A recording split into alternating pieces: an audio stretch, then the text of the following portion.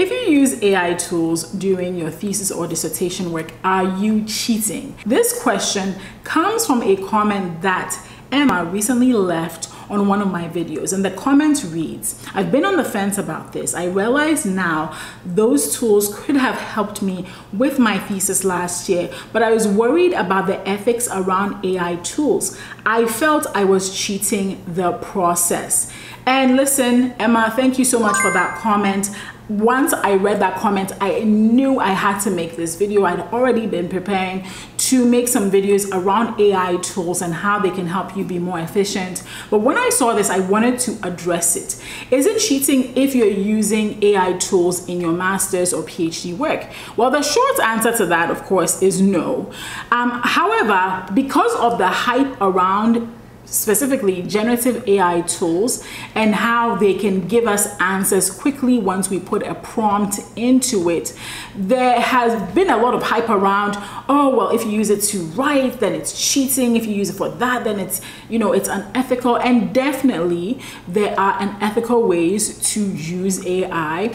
But that's not the topic of this video. In this video, my goal is to talk about two things, right? First of all, is to talk about the fact that I know there has been a lot of conversation around AI tools for writing specifically, so writing the actual thesis or writing the actual dissertation, right? There's a lot of conversation around Gen AI writing tools, but you can use generative AI tools for more than just writing. I'm going to talk about that. Then secondly, I want to address the fact that using AI tools to help you, note the word I use, to help you, is not cheating. It is when you go and use content directly from an AI tool, you use the direct input. This is where you begin to encounter problems, and I'm going to discuss what those problems are as well. So I said AI can help you do more than write. And I wish that this tool had come around when I was doing my PhD. So good for all of you, right? One of the things that we used to have to do the lengthy way back in the Stone Age was read a lot of papers and try to summarize them ourselves. You'd have to read the paper and summarize it yourself. However, these days, a lot of AI tools will allow you to upload a PDF of a paper, and it will read the paper for you and spit out a summary, right? And so I think that for the purpose of literature review, AI can be extremely helpful here, where it cuts down the time where you would be sitting down trying to read through all these papers in order to maybe come up with a research question or find where the gaps are so that you could design a research project around that. And so I think that for literature review purposes, AI is wonderful, and you should be using it for that if you aren't already.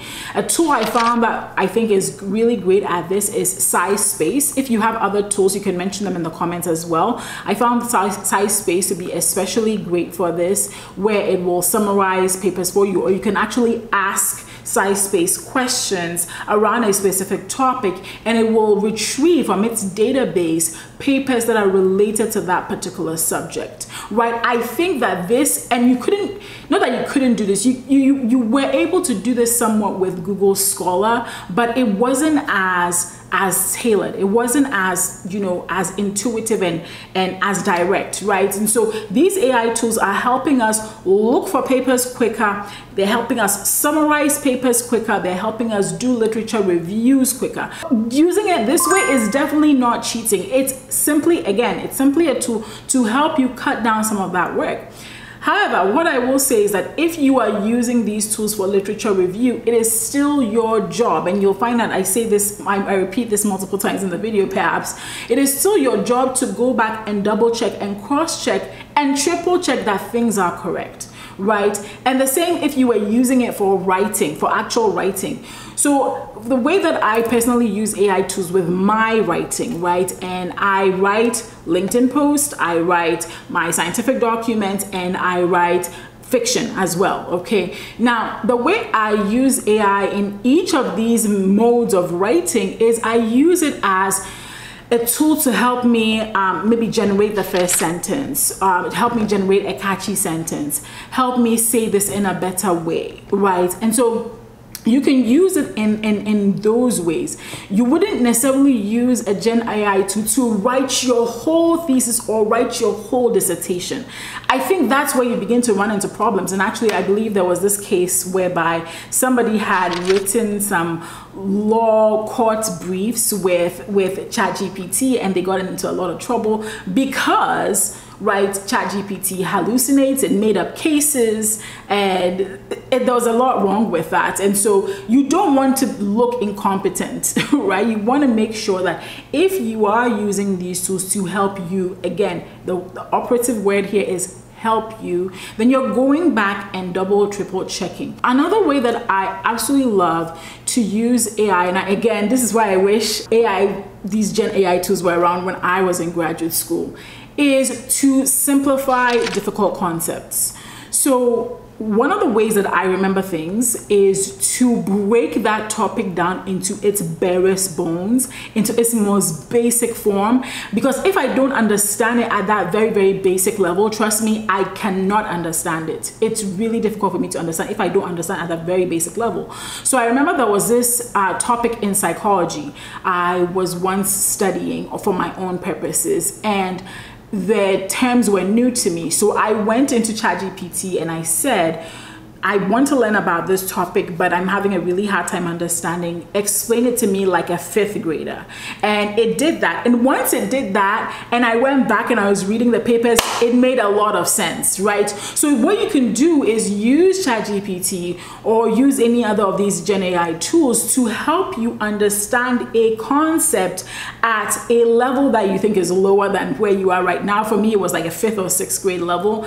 Once I understand it at that level, then everything else that is complex makes sense because I can build upon that foundation, right? A lot of the time, I think what we do, and I don't know, what I did was I'd be building up here in the sky, right? All these difficult concepts, and I wouldn't have the basic understanding, and that hurt me a lot because I'd go into I'd go into research reviews, and sometimes I'd get asked a question and I'm blanking because like I understand it at the high level, but I haven't understood the roots, right? So this is another great way to use AI to help you in your thesis or dissertation work.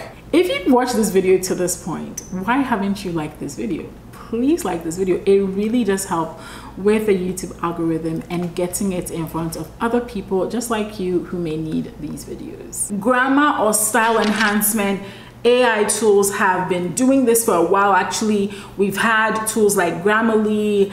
There's another one that I used to use on my computer, I forget now, but Hemingway recently also has AI tools to help you. So you can use these to improve your writing and your language, right? Not necessarily write, but you wrote something and you're putting it in these tools to help you catch spelling errors, catch grammar errors, catch errors that you don't want to make in a final product, for instance, right? And so you can use it for that purpose too. I also love the fact that there are AI tools now that can help you to analyze and visualize data, and some of those tools are even on the instruments. If you work in the life sciences, I always talk from the perspective of a life scientist because that's my training, so forgive me. But as a life scientist, I know that there are machine learning tools, artificial intelligence tools that are being incorporated into lab instruments. And so for instance, you know, you can take an image. We used to be able to, you could use a confocal. I don't know if the confocal people are doing this,